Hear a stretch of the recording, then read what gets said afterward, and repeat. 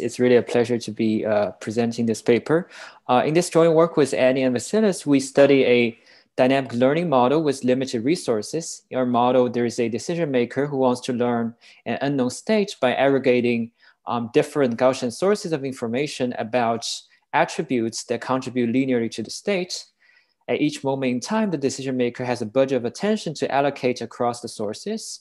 And more attention means more precision of information from that source. The decision maker also going to decide when to stop acquiring information and take a final decision.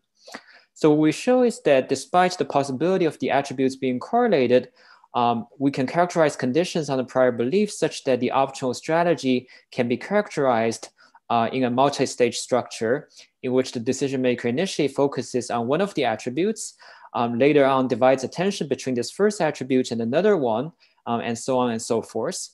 And this tractability of this solution enables us to explore a number of applications, which I briefly summarize here.